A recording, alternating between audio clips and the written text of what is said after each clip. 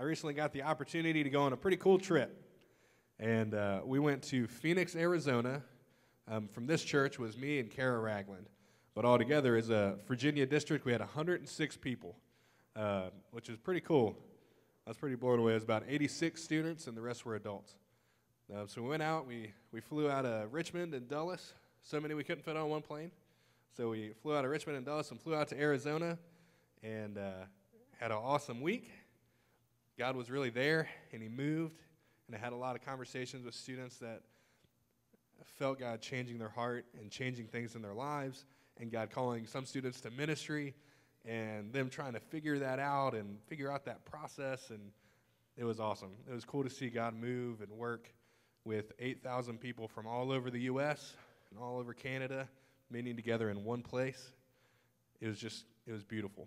Just to see everyone together, the camaraderie of everyone there. There was always someone to talk to on the elevator, in the line for the elevator. There was always someone to talk to. And what they talked about that week is something I want to share with you guys this morning. The theme for the week is NYC is not New York City, for the record. It's Nazarene Youth Conference. And so the theme this year was love God, love others, and then to live love. So that's kind of where I want to start this morning. So the focus verse that they had for the whole week, everything was based off of this and out of this, and everything moved around this one verse.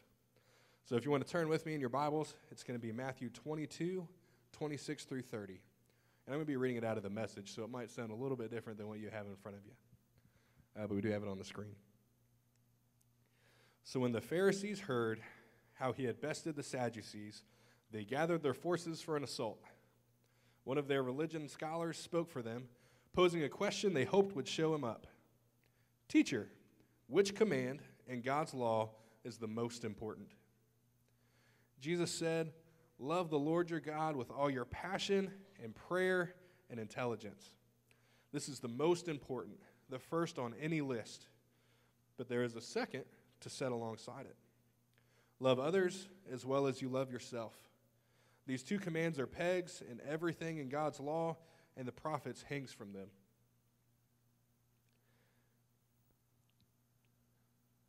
When looking at any verse in Scripture, whenever you're reading through the Bible, it's important to look through a specific lens, right? Because the Bible wasn't wrote yesterday. It's wrote in a completely different language, in a completely different time, in a completely different culture, right? So we might read it and go, oh, I get what that means. No big deal. I don't need to, I get it, got it, good, right? So some verses, you can do that, right? Genesis 1:1, you don't need to do like a big research on it, right? You get it. Or Psalm 23 or John 3:16, all these verses that we know and love and we understand, to our core, right? We've been doing those since VBS 4 We Can Walk. But there's some verses in the Bible that you read and you go, I think my Bible's got a typo. Is that supposed to be in there? Anybody ever read a verse like that? You read and you're like, I think they swap pages, right? So an example of one of those, I was doing Sunday school with the teens the other day, and there's a little book that I think Karen had gotten for us called Prime, and I was just flipping through and just picked one and went, this looks good. We'll talk about this today. And I went to read the verse, and I went, wait a second. And this is what I read. So this is Luke 14:26. If anyone comes to me, this is Jesus talking, and does not hate father and mother, wife and children, brothers and sisters, yes, even their own life, such a person cannot be my disciple. Wait a second. Jesus was all about love, right? Loving others, loving God. But if you just take that, well, I guess I don't need my family now or friends, I'll just do it on my own. But if you look deeper, and for me it was just a simple change in translation, right? So let's read it through a different translation, see how that kind of shifts our perspective. So one day, when large groups of people were walking along with him, Jesus turned and told them, anyone who comes to me but refuses to let go of father, mother, spouse, children, brothers, sisters, yes, even one's own self can't be my disciple. Anyone who won't shoulder his own cross and follow behind me can't be my disciple. So when you read it like that, it makes sense, right? Like, I'm not supposed to hate people. That's good. I don't like to hate people. I'm going to love people, right? But that just goes to show how important it is to look through Scripture the right way. Have you ever heard someone take, like, Scripture way out of context just to call you out on something? Anybody? Just me? Okay, cool. Awesome. And it's hurtful, right? Because you know that what you're doing is right, but someone has this skewed perspective, this skewed view, and they're using Scripture, but it's not through the right lens, right? Sometimes that's even how Satan works. Sometimes Satan will use Scripture. That's a little scary, right? But Satan used it with Jesus, but it didn't trip him up because Jesus knew what it really meant. And that's what's important for us, to know what Scripture really means when we read it. Not just a surface level, but in depth, because it can change everything. So I had a really cool class in college, and one of my all-time favorite classes. I had this really genius professor. He had either 5 or 7 doctorates. I remember one time we were in class, and he started writing on the board and went, "Oh, I'm sorry, that's the Hebrew," and then started writing in English from memory under it. And it's just like, all right, we know you're smart, but come on. But his name was Dr. Verrig. He's just a genius, super smart guy, easy to learn from. And the class I took was called Biblical Hermeneutics. All right, I want you guys to say that 5 times really quick. All right. Basically what that means is biblical interpretation. So it's this whole class set aside that all you do in the class is you write a type of paper, which who loves writing papers? Definitely not me. All right. But we wrote these papers, and they're called an exegesis, which is a really fun word that basically just means a paper that's explaining what this one verse or maybe a group of verses means. And there's these 5 different aspects that you look at in an exegesis. There's these 5 different lenses, right? And I know you guys all saw me walk up here with these. But it's kind of like binoculars, right? Anybody ever used binoculars before? Cool. Hopefully in the woods, right? So binoculars have multiple lenses, and you have to use this little button on top right here, and that focuses them. But it takes all of these lenses for it to work. If you only have one lens, it just makes everything blurry, or it works for one specific scenario, but maybe not across the board. It only works in one spot. But with all of these together and working in harmony as a team, you can truly see something that seems far off and maybe distant and a little blurry and a little fuzzy. You can bring it close and clear, and you can see it in its fullness, right? So this morning I just kind of want to walk through these 5 steps, these 5 lenses, so that when we look at Scripture, we can truly see what was meant, what God's really trying to tell us. So the first lens we want to look at is who the writer is. So there's multiple writers throughout the whole Bible, right? There's Moses, there's all the apostles, there's Paul, there's some more Paul, and then a couple more Paul, right? But there's different writers throughout, but each writer has their own style and their own perspective, their own life experiences, their own lens that they looked at life through. So for our verse today, Matthew 22, the greatest commandment, it's called. The author is Matthew, right? The apostle. So what are some things that we maybe know about Matthew? He was an apostle, right? Matthew had another name. He had 2 names. Matthew also went by the name of Levi, but he was also a tax collector. Everybody loves tax collectors, right? Right? We don't even see tax collectors anymore. We just have like this little like envelope we send to them. I don't blame them. If I was a tax collector, I wouldn't want to be seen either. You know what I mean? But in that time, he would have been looked at as a traitor, because it wasn't ran by the Israeli government. It was ran by the Romans. So as a tax collector, you worked for the Romans. You worked for the usurpers, the conquerors, the ones that overthrow Israel, the ones that don't love God. You're a sellout. That's how his culture would have looked at him. Just by being a tax collector, he would have been ceremonially unclean. He would have not been allowed to go into the temple. He couldn't have even worshiped God with his brothers and sisters and his family. There would have been that distance, right? That isolation. However, he probably would have had a fairly cushy life because tax collectors kind of, as a rule back then, raised a little extra for themselves, right? But that's not going to get you a lot of friends. But the goal is to know Matthew, right? So when we're looking at this verse, we want to know who he is, the way he looked at life. What are some words, or what are some things that would have stood out to him?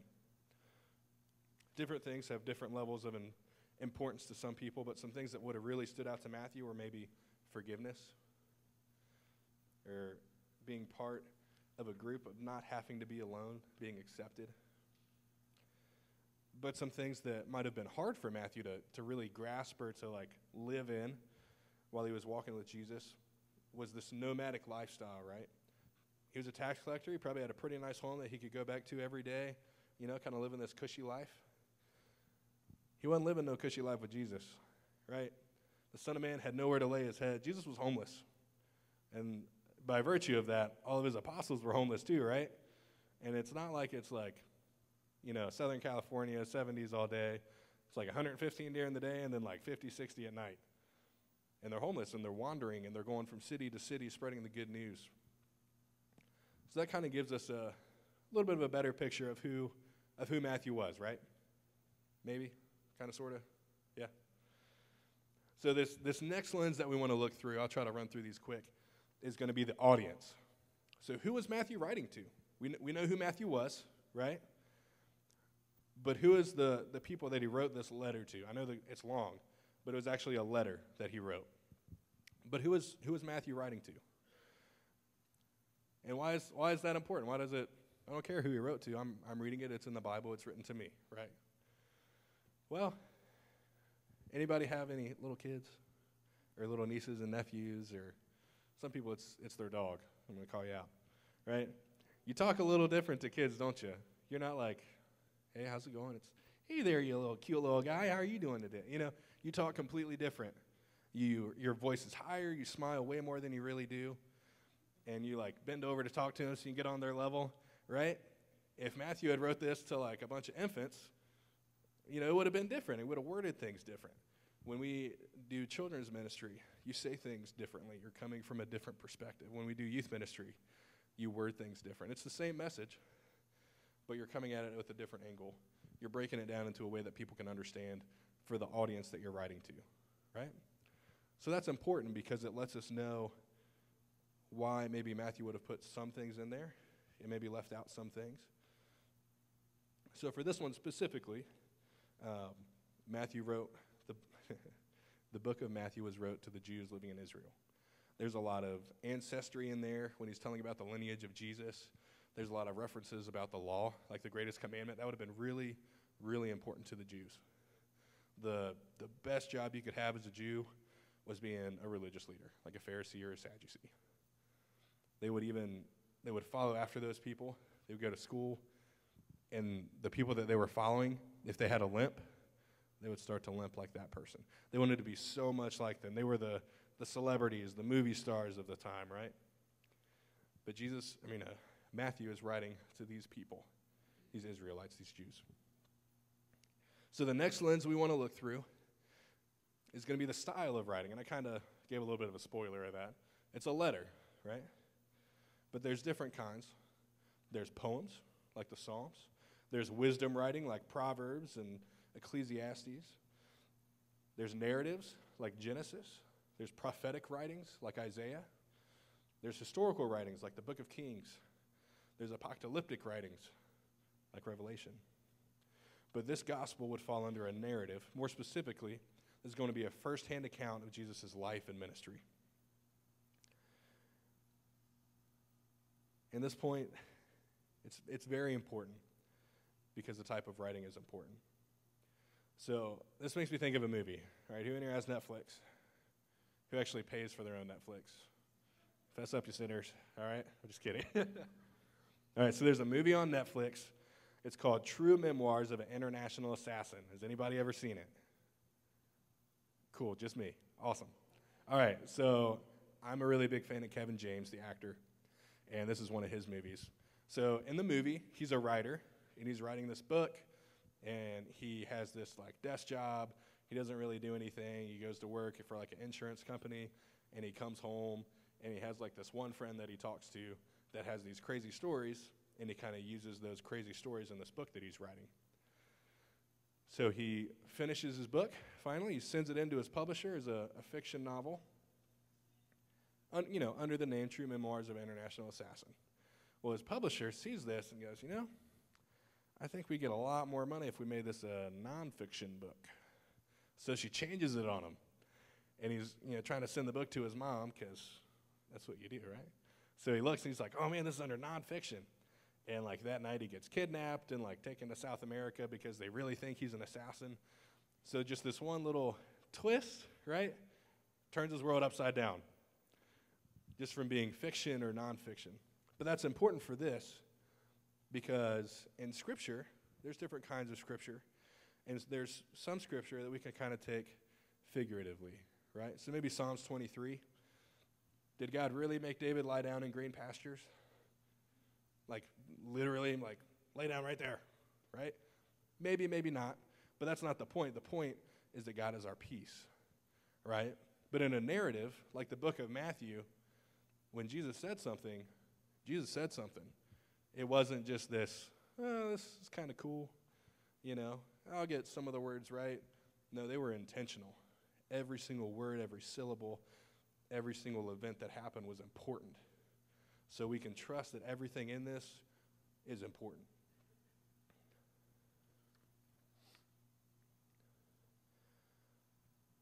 So this second to last lens we're going to look at is context.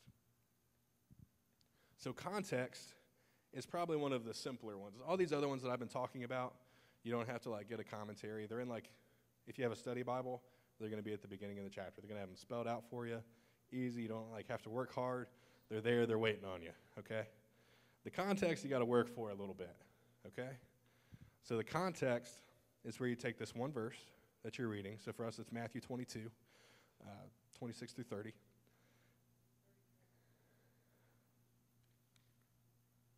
Yeah, yep, 34 through 40. I'm sorry. So for this verse, you can take it as it is, and you kind of get a little bit of background just from the verse itself. Jesus is talking to some religious leaders. They quiz him. He schools them, right? End of story. Cool. But if you look a couple chapters back, you see the setting, which is the next point, and I'll kind of talk about these together. But you see where Jesus is, and Jesus is in Jerusalem, in the temple. Do you know how Jesus got to Jerusalem? On the donkey, when they laid down the palm branches and their jackets for Jesus to enter in. And they celebrated him. Hallelujah, right? This is right after Palm Sunday. If we know it's right after Palm Sunday, we know something else is coming, right? But Jesus also knows that something else is coming.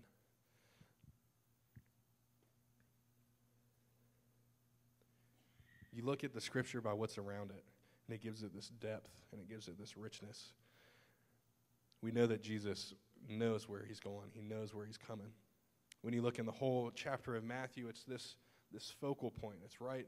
It's the highlight of the story. It's the crescendo, right? The climax of a movie. And then you look at it through this whole narrative of Scripture, from Genesis to Revelation. And it's right at this time. We judge all of history by this next week that's coming up in the story. This next week, we date our time from this as after this or before this, right? All of history revolves around this one moment that's coming up, and Jesus knows it's coming. And Jesus is telling this crescendo moment to us. He's summing up everything that it means to be a Christ follower, to love God and to love others. Everything that it means to be a Christian. You ever have someone come and ask you what it means to be a Nazarene? Christian, missional, holiness, right? It's good, it's true. But when they came up and asked Jesus, he said to love God with everything in you, your passion, your prayer, your intelligence. And he said to love others more than you love yourself. But through this context, we see this crescendo moment happening. And last but not least is the setting. I'm just going to throw this in there really quick because the setting is important. And it's not the setting when it's taking place, but it's the setting that it was wrote. So Matthew just didn't write this a week after it happened or a year after it happened. Matthew wrote this about 15 to 30 years after this had happened. Well, that's kind of funny, right? Well, why that's important is because when Jesus ascended to heaven and he said, I'm coming back, they thought he meant like, I'll see you tomorrow about 5 o'clock, right? They weren't thinking that, it might be a couple thousand years. That's a reasonable assumption, right? But after a couple years of waiting for a couple days, a couple weeks, and Pentecost happens, and the missionaries are spread throughout Europe, a couple months later, a couple years later, it might be a while. I might meet Jesus up there before he meets me down here. So they start to think like, we got to make sure people can always know about this, not just in the here and now, but in the future. And they start looking ahead. And that's when Matthew writes his gospel. But it's not some whimsical journal entry of just like, oh, remember when, Jesus fed the 5,000 and that was pretty cool. And no, it's intentional. They would have been prayed over. Every little detail. They would have talked to friends to triple check and quadruple check that everything they were writing was correct, that everything happened the way they remembered it. This wasn't just some, little essay you're going to turn into your teacher and forget you ever wrote. This was meant to last. This was for all of humanity forever. And they knew the importance of this. So they didn't take this task lightly. Big conferences like NYC that I went to are these crescendo moments in people's lives. It's these life-changing events that before I was this way and after this, I'm different. I'm changed. There's something else in here. There's something here, right?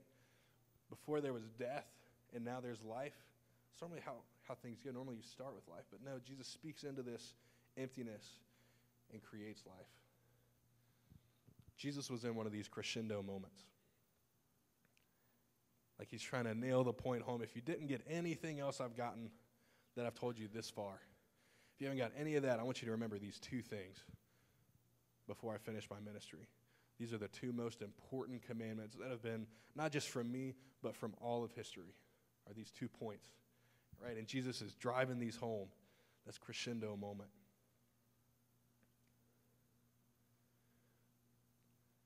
So now that we know this richness and this depth to this scripture, does it give you a little bit of a different perspective? Do you see it a little differently? Do you see why this was so important?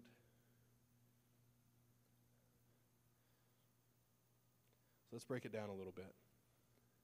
The first command is to love God with all of your passion and your prayer and your intelligence. I like this wording. I looked at it a couple different translations, and this one just stuck out to me. Your passion, your prayer, and your intelligence. How do you love God with your passion? What is your passion? What drives you in life? What makes you wake up? What makes you push you to do what you do? Sometimes it's seeing brokenness in the world. It's seeing hurt people, and your mission is to help them, right? It's seeing lonely people, and your mission is to comfort them, to give them a friend. It's seeing people that are lost and wanting them to be found. It's what we see, it's what we feel, what we see injustice and pain and sorrow. But it's that drive that pushes us to fix it. You don't have to live broken. You don't have to live in pain or in sorrow because we have this hope that we can share, right? Creation doesn't have to be this way. That's loving God with our passion. And next is prayer. Loving God with prayer. It seems kind of like a redundant, like, well, duh, that's why we're talking to him, right? But let me take it a little bit deeper for you. It's not just praying, Jesus, I want a pony, and I would really like to have a new, nice car, maybe a bigger house, and if you could change this weather, which is valid, don't get me wrong. you could change this weather to be like a perfect 72 all the time, that would be great. Maybe let the leaves change a little longer, a little brighter. Like, it's not that. It's Jesus in the garden when he said, Lord, not my will, but your will be done. I know it's going to be hard. I know what's ahead of me, but I trust you. I trust you to take care of me through this journey, to carry me if need be. It's putting what God wants us to do ahead of our own. It's taking time to praise God before we ever even ask for anything, but just, God, I thank you for the air that I breathe. Lord, I thank you for this day I woke up. I'm still here. There's still things to do, right? It's taking a moment to praise God and to trust God. And our last one is intelligence. And that kind of struck me funny. Intelligence. How do we love God with our intelligence? Well, it's different, right? It's not necessarily a word like, I'm going to love you with all of my intelligence. Like, you're not going to say that, it's weird. So how do we love God with our brains? Well, God has given us the ability to think, to reason, to make decisions, to dream a little bit maybe. Yeah?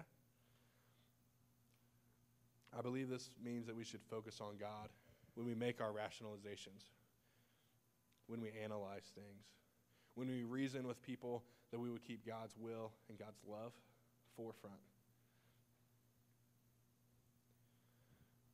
Do our thoughts bring glory to God, or are we solely thinking of ourselves and our decisions that we make?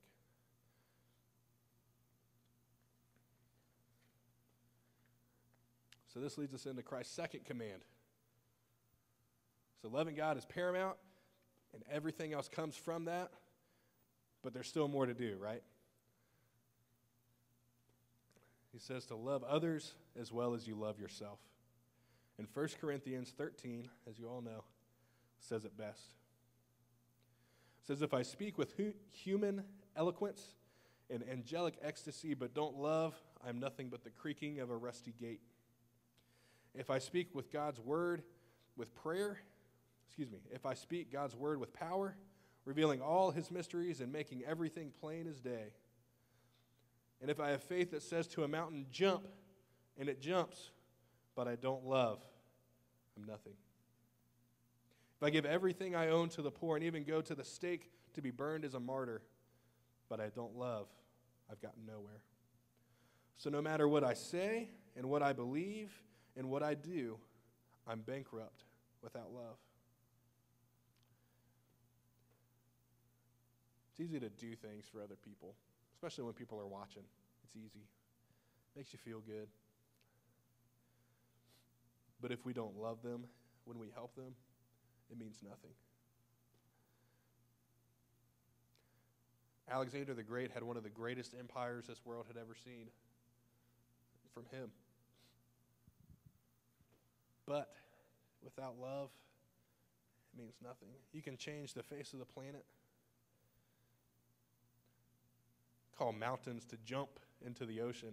I've heard it fall into the ocean, but how much more for them to jump into the ocean? Things that our mind can't even comprehend and grasp. But if we don't love while we're doing it, just a creaky, rusty gate. It's pointless.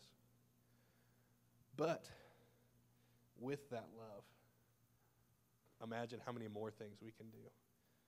If you have the faith to call a mountain to jump into the ocean, and you do have love, how many more mountains are just going to jump on in with it, right? If you help people, just giving them a hand up, not just out of yourself, but out of love. Wow. Imagine how many people that person can love on as well, can share that love. Because all love comes from God. All good things come from God. And God is love. So if we don't love, can we really do things of God? So my challenge to you today is to love God, right? Because it all starts there. If you have that, there's nothing else that matters. Without that, nothing else matters. But you have to have that. You have to start there. So my challenge is to love God and to love others. Not just do things for others, but to love others. Sometimes it hurts. Sometimes it's painful, it's hard. It makes us vulnerable. To truly love is opening of ourself and giving, right? And to live out that love. To truly, with everything that we are, with our passion and our prayer and our intelligence, to love God.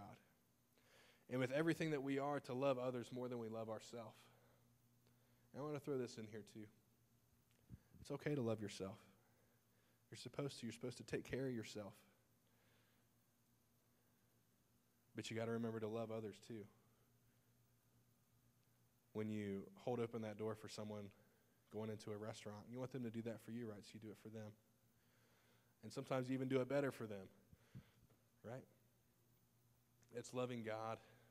It's loving other people out of that love and then living it out, truly making it part of who we are.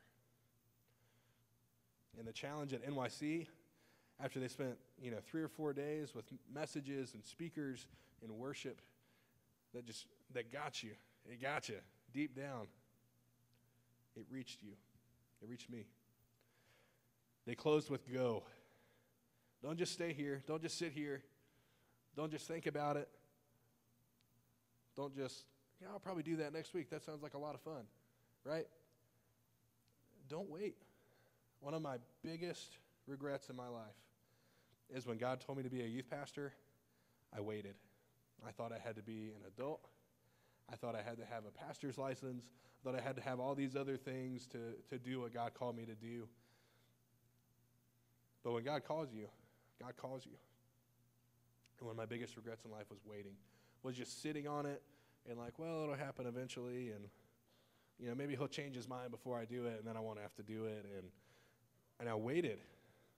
And I look back at the people that I could have helped and the people that I could have reached out to and the people that I could have saved them from so much pain. But I didn't, because I didn't love others more than myself, because I didn't love God in the way that I was supposed to. So my challenge for you today is to go. Go do it. Don't wait. There's no time like the present. We're not promised tomorrow. So go.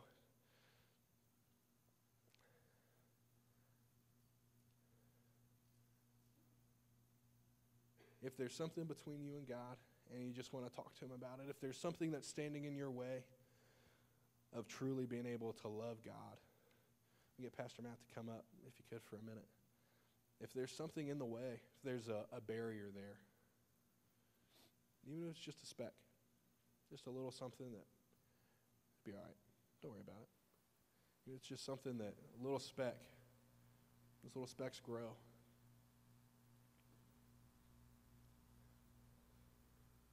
I want you to come up to the altar and just have some time with Jesus, have some time with God, to get everything between you clear. Because when you love God with everything that you are, with all that you have, with everything that he's given you, man, you can love others. But you got to have that first. But if there's something that everything between you and God is good, and there's something that's hindering you from loving others, from being the person that you were called to be to other people, if there's some fear, if there's doubt, I want to challenge you to come to the altar, to give it to God. Moses, who was later called the most humble man to have ever lived, when God called him, he was frantic. I think you have the wrong person. I can't talk well. I can't do this. I'm 80 years old. There's a death warrant out for me. I can't do this. Right? God doesn't call the qualified. God doesn't call the people that have it all together. God calls the lost and the broken. And the reason for that is when you do what God calls you to do, they can't say it was you. Because if it was just you, you couldn't do it. And it gives God all the glory. So I want you to take this time and just come to the altar. I don't want to tarry long. But I just want you to know there's an opportunity. There's an opportunity that you can get things clear with God. There's an opportunity that you can truly be who you were called to be today.